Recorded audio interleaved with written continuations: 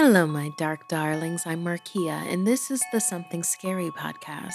To our veteran listeners and those sheltering in the dark with us for the first time, welcome.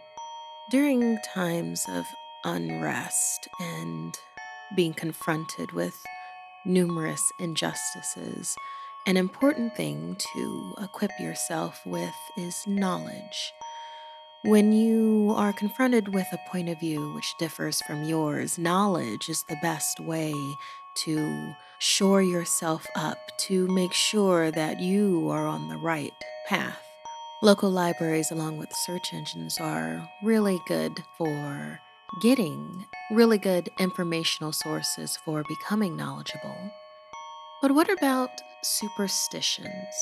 Knowledge aids in all things, including that of superstitions.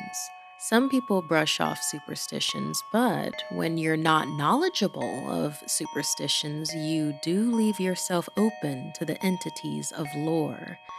And each tale is a shining thread of truth leading into another culture's story. Heed the warnings of folklore, or before you know it, you might quickly slip into the jaws of danger. First, respect others or expect their wrath. Next, will you answer the call of the banshee?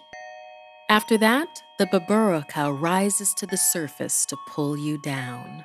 And finally, fan mail for Smile.Dog and a case in defense of dogs. I receive hundreds of creepy story submissions every single week. As always, the first story you hear is one that we've chosen to animate and post over at youtube.com/snarled. Then I read a few more stories for the podcast. If you have a tale you're dying to share, send me an email at SomethingScary@snarled.com. Have you seen any ghosts around your house during the shelter in place? We're wondering what all the spirits have been up to while the houses are filled with people.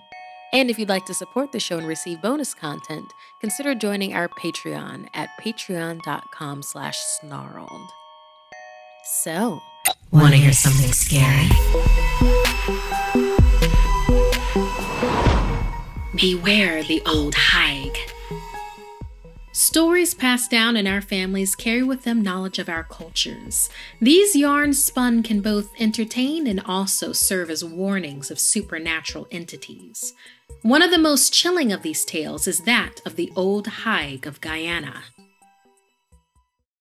My ahi, my grandmother on my father's side, would tell me all kinds of stories of herself as a kid. She's from Guyana, a small, mostly West Indian and Caribbean nation in South America. When my ahi was a young teenager, her boyfriend Dalian loved to bother the older widow Mrs. Benwari, who lived at the edge of their town. Dalian would even sometimes go out of his way to antagonize her with rhymes he'd make up about her. When pressed about it, he'd laugh and say he was just making sure she had company. The old widow would just sit silent, slightly smiling on her rocking chair, finger crocheting projects from sunrise to sunset. Most were very respectful towards her, because rumor had it that Mrs. Benwari was an old Higue, a voracious creature that would remove its skin at night and fly off under the moon to claim naughty children. What it did with these children, nobody knew for sure. If you asked people why they thought that about Mrs. Benwari, they would shiver and wouldn't have a solid answer. It was just a gut feeling, they'd say. Mrs. Benwari's house was right at the edge of the outskirts, where my ahi and her boyfriend were never supposed to go after dark. Supposedly, there were wild beasts out there. Little did they know, there was nothing out there on four legs that was more dangerous than the widow herself. One day, Dalian was supposed to meet my ahi at the local swimming hole just past Mrs. Benwari's home, but he never arrived. It was out of character for Dalian. Yeah, he was young and enjoyed being the town trickster, but he always kept his promises to meet her. On her way back alone from the swimming hole, my grandmother had noticed that Mrs. Benwari wasn't on her porch that afternoon. Her knitting had also been gone from its usual place on the rocking chair. Asking around, Dalian had last been seen goading the poor old woman, like usual. He'd been heard that afternoon shouting outside her house as he passed. "How do you like your babies, Mrs. Benwari? roasted or stewed. The next morning, Ahi found a letter tucked under her door. With hurried writing, Dalian explained that he had to get away, that he'd spend the summer with his auntie, far away from their small village. He said that Mrs. Benwari had attacked him after he tried to steal her knitting basket. The letter went on and became even stranger. The widow went crazy and chased me from her porch. I hid in the forest and fell asleep. Hours passed and I was jolted awake. Something was hovering over me. I was face to face with Mrs. Benwari, or at least most of her. Her skin was missing. I saw what lived under the skin. She was transformed and terrifying. I couldn't scream, shocked as the old Higue floated over me. The raw sinews of her face stretched into a demented grin. I had no control of my body. I lay petrified. "I like 'em cooked slow," she croaked through bloody teeth. And there the strange letter ended. It wasn't signed, but at the bottom it was smudged and stained dark red. My Ahi ran to Mrs. Benwari's house. The knitting basket was in the usual place on her porch along with Mrs. Benwari. Ahi asked her if she'd seen Dalian, and she said the woman's face instantly seemed to change, from polite to menacing. With a blink, it was back to normal again. Then Mrs. Benwari continued on finger crocheting, smiling down at nothing. My Ahi never heard from Dalian again. Neither did his auntie, who he was supposed to stay with. To this day, my Ahi shivers and says it was the Higue. She'd finally had enough hiding behind smiles and had taken him after all.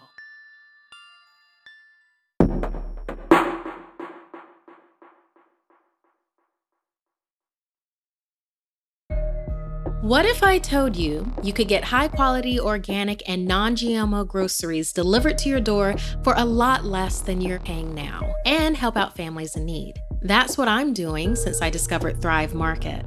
As a proud Thrive Market member, I get the products I love, and my paid membership provides a free one for someone in need, like a low-income family, teacher, veteran, or first responder.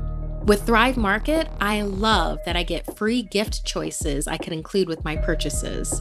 Also, that they have an organic bath and beauty section perfect for my eco concerns. I got Nourish's organic rose butter. The shea butter not only hydrates my skin wonderfully, thanks to my annual Thrive Market membership, I paid less for it to get delivered than I would buying it in the store. In addition to their membership matching, I love that Thrive Market is also matching donations to their COVID-19 relief fund, dollar for dollar.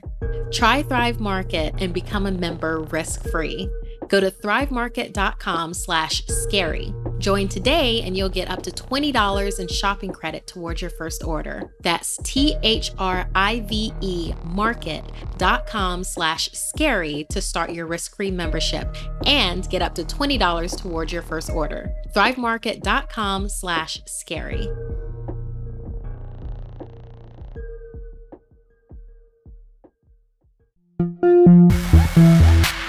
Family trips are supposed to be safe, but not for this family. Left defenseless to the banshees' wails in this story inspired by Solar. From what I hear of the Scottish tales, it's pretty rare to see banshees. They're terribly dangerous. Thank the tides that I didn't quite believe it until I encountered her. I was with my two younger cousins. We weren't raised on superstitions, so as our story unfolded, we weren't able to comprehend the grave danger we were in. It was about 3 years ago when this happened. I was in Scotland to visit my Aunt Jo and Uncle Ewan with their 2 young kids, Carter and Poppy. My cousins were a handful. Maybe a little wild, but that's just regular kid behavior from what I could tell. One night, my aunt and uncle decided to go into town for the night with my parents. They left me to watch the kids. We got along well, so I had no trouble with them and we watched some movies.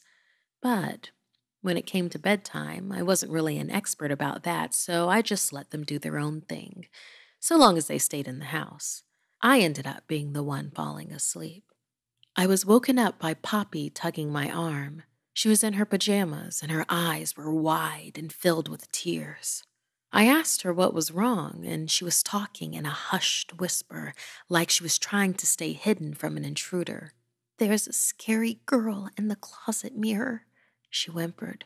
"Carter's keeping an eye on her so I can get you." I got to my feet, thinking that the kids just had a nightmare or something. I expected it to be a weird reflection of a coat rack, and I flipped the light switch on. There was nothing but a reflection on the sliding mirror doors of the closet. I settled on reading the kids a bedtime story, and they passed out before I reached the last page. When I flipped the light switch off in their room, I glanced at them to make sure they were fast asleep. That's when I saw her. There, on the other side of the mirror, standing between them, was a young and beautiful girl. She was wearing a black cloak of some kind, and her long red hair was pulled back in a neat bun. She rapped on the mirror slowly, smiling lightly. "Girl, will you let me in?" she asked.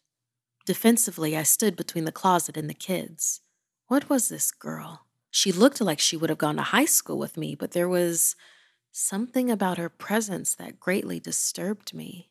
I asked her what she wanted, wondering if the mirror led to another dimension. The house was near a river, so from what little I could remember about banshees, it was possible. As I thought of the river, it appeared on the surface of the mirrors. The ocean roared, and the waves crashed violently, and it poured rain on the road that had also appeared in the mirror behind her.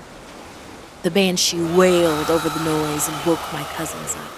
"You'll never see them again. Never. Never." "What does she mean?" my cousin asked, her eyes welling up with tears. That's when we all saw it. The car our parents were traveling in, missing a truck that narrowly hit it and skidding off the road, tumbling over the cliff, crashing into the rocky ocean below. Poppy and Carter sobbed and hid behind me.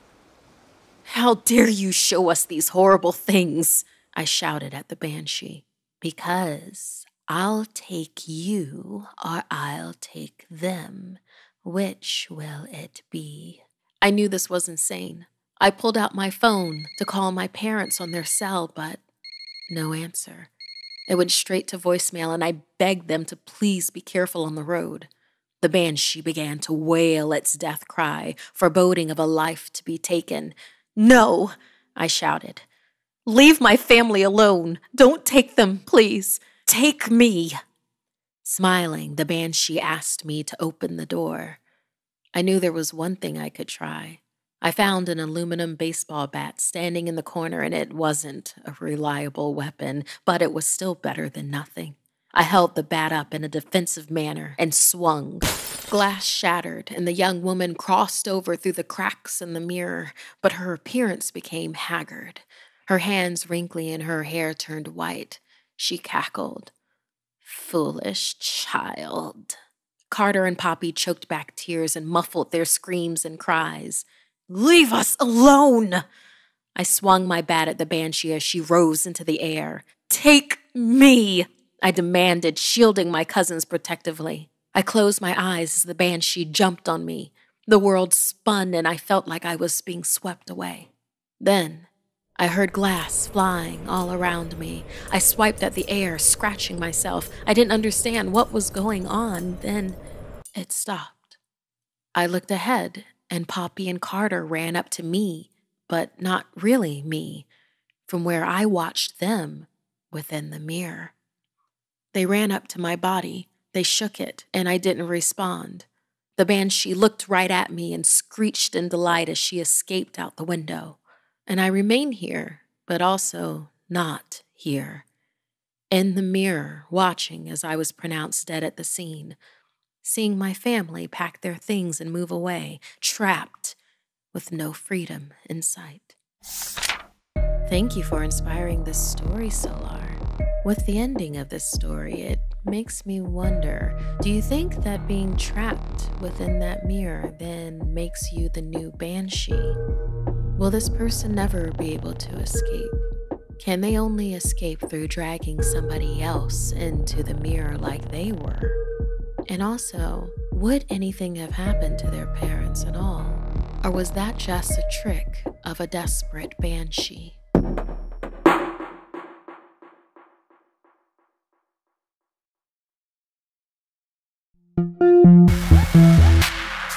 A perfect night on the lake for fishermen goes awry when they discover their prey for what lies beneath the surface in this story inspired by Nino.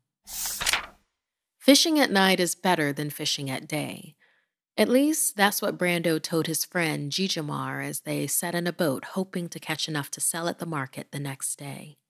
Ever since Brando's father passed a couple years ago, he'd been helping his mother sell fish at the market during the day and would have to fish in the evenings. A cold breeze swept past and the boat rocked.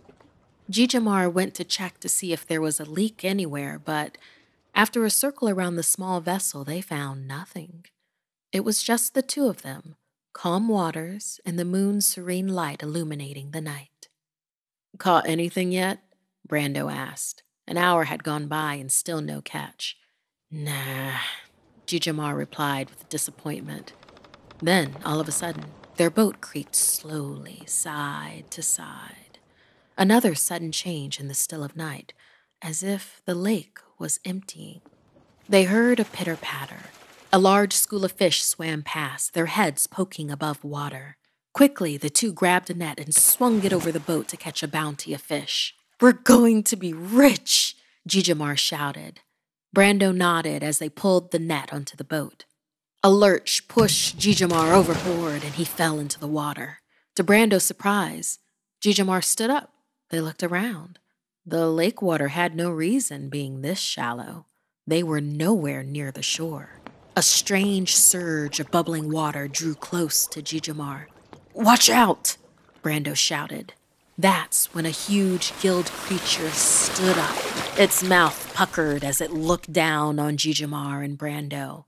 It was a Berberoka, the fearsome swamp creature. In an instant, they heard a gurgle and the creature of legend spewed lake water onto Jijamar, pushing him under.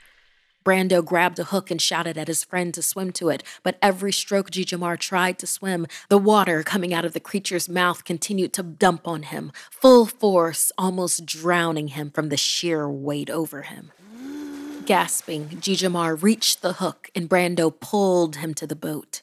The creature belched out another shaft of water that made the boat tumble forward. Jijamar struggled getting up for air. He hit his head on the boat and could feel the pain of it, but the need for air encouraged him to get on his feet. Brando reached for him. The lake began to fill up around them. Brando rushed to the motor to get the boat to shore, but the boat began to capsize from water spilling into it. They looked back, and the Berberoka was clawing on board, its big, hollow eyes furrowed in anger, and its enormous, wide mouth agape. The water rushed toward Brando like a current he couldn't fight off. Jijamar grabbed the wheel to turn them. Brando grabbed the hook as he was swept into the waters of the Berberoka's mouth and stabbed the creature, knocking it off the boat, but not before getting his leg caught in its jaws. Brando screamed as his foot was crushed between the jaws of the injured Berberoka. Staring in horror, Jijamar ran to Brando as the boat floated to the shore.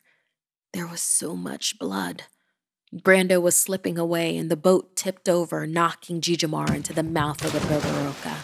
The snapping of bones and cries were the last things Brando heard and saw as Jijamar was eaten right before his eyes. Brando was already dead by the time the creature got to him.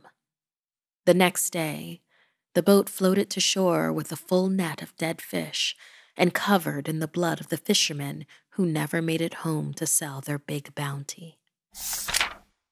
I will say, Nino, hearing this aquatic story of horror does make me miss the beach and going to lakes a little less, so thank you for that. In fact, maybe we should hear some more tales like this. Something that'll help us think twice before going to the beach or boating with large groups of friends. So with summer on the horizon, we'd like to hear more aquatic horror. Send us your stories if you've got them. SomethingScary at Snarled.com.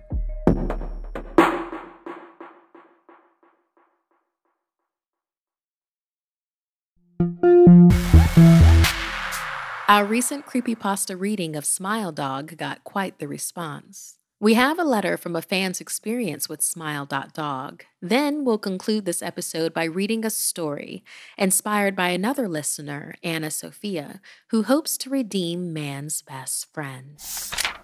Dear Markeia, first of all, I just want to say that I love your podcast. I am writing this to you because while listening to your most recent podcast, I noticed something.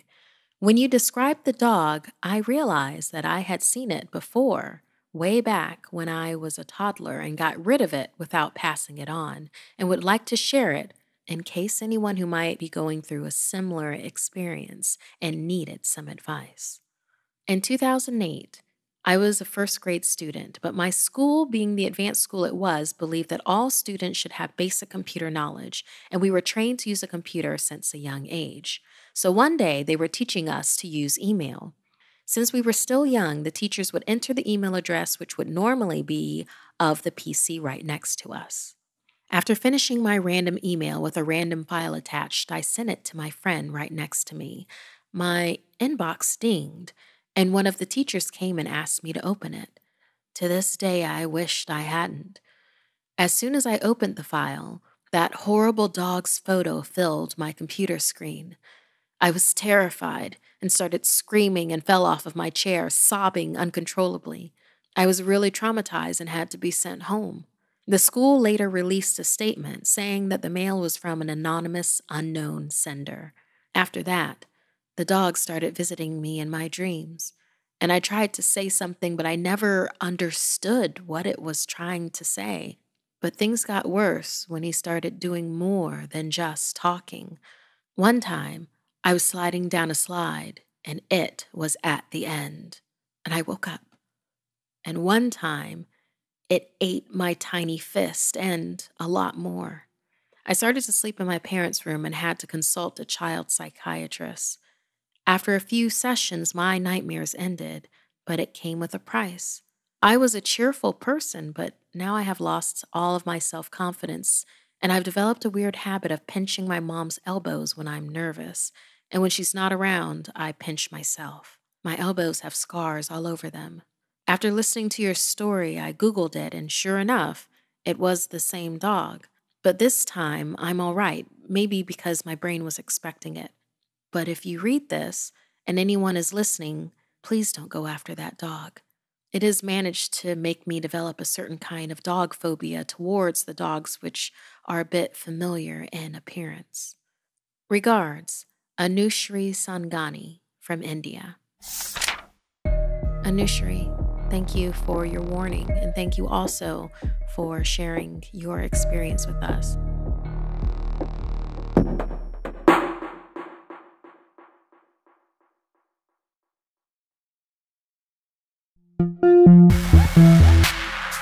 Man's Best Friend by Sophia. I saw the latest video and I feel that dogs deserve a redemption. My name is Sophia, and this story is inspired by my dog and her annoying habit of barking at the neighbors. None of the events actually happened to me. I'm just a girl who wants to be a writer and is exploring different genres. I really love my dog, Leota, but there are days when she can be so annoying. Like when I'm eating a snack and she gives me a look, begging for a piece of my food. Or when I put on a sweater and she'd nip at the sleeves. But the worst of it was her barking. Leota would bark when she heard someone entering the building, like when my mom got home. But most of all, she'd bark at neighbors, specifically one neighbor who lived next door. I don't want to share his name, so we'll call him Mr. Carter. Mr. Carter had lived on the block since I was a baby, and my dog would always bark at him whenever they'd cross paths. Mr. Carter, however, didn't mind. He would always smile and tell me it's okay every time I apologized. "You have a special dog," he would say. "Hold on to this one." One day, I came back from school to find my mom home early from work, watching the news with my grandparents. There were no updates on that girl who went missing 2 months ago. She was about my age and wore a yellow scrunchie in her hair. My dog ran up to me and crouched, and I gave her a good scratch behind the ears. She was happy to see me, and I was happy to see her. When they showed a close-up of the girl, Leota's behavior changed suddenly. She looked worried and whined sadly. "Sweetie, can you go walk the dog?" my mom asked me, her eyes still glued on the TV. "Sure, Mom." I took Leota out of the living room and clipped on her leash to walk her around the block. The day was still. There was barely anyone outside, and I kind of liked the peace on the street. Not even a minute had gone by when that peace was immediately disrupted by Leota's barking. To no surprise, we were in front of Mr. Carter's house. I tried to pull Leota along, but she would not budge. Instead, she continued on barking and growling at the direction towards the house, pulling her leash, trying to break free. We were in a bit of a tug-of-war. I tried to pull her back with all my strength, but she just kept on growling and barking to break free. What was wrong with my dog? I know she hates Mr. Carter, but this is ridiculous. Suddenly, the leash ripped out of my hand. I lost my balance and fell forward, scraping my knee. My dog just ran into Mr. Carter's backyard through the side entrance. Ignoring the pain in my knee, I limped after Leota, fuming with anger. Luckily, Mr. Carter wasn't home. I figured I'd just grab my dog and leave. I reached the backyard to find Leota digging in the flower bed. I'd never seen her do anything like that before. Running to her, I quickly clipped her leash back on when I noticed a yellow scrunchie in her mouth. When I pulled it out, I noticed it was caked with not only mud, but the dark red tinge of dried blood. My dog barked and whimpered as I looked down at the dirt. Sticking out of the flower bed was a small, decaying hand. Oh my God, I thought. I have to get out of here. A hand touched my shoulder, and a chill ran down my back. I turned to see Mr. Carter. He had a blank expression on his face, but his eyes held something sadistic. "You ruined my garden," he spoke. His grip on my shoulder tightened. I couldn't say anything. I was paralyzed with fear. That's when my dog growled and leaped up on her back legs, biting down on Mr. Carter's hand. He released my shoulder. I sprang up from my knees, grabbing a nearby stone and hit his head hard with it, knocking him back. Leota then jumped into my arms and we ran off. Taking the opportunity, I screamed for help. My mom and Grandpa ran out to our backyard next door and quickly intervened. I was saved. My dog knew what was going on. She'd tried to warn us, and I didn't listen to her. She'd saved the day. Mr. Carter was detained, and the body Leota found in his yard was that of the girl who'd gone missing. I guess it's true what they say. Dogs are a man's best friend. This week's podcast stories were edited by Sabina Graves and Markeia McCarty. Narration by Markeia McCarty.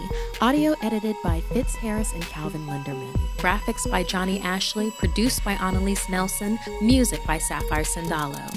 If you have a story you'd like to submit, send me an email at SomethingScary@Snarled.com.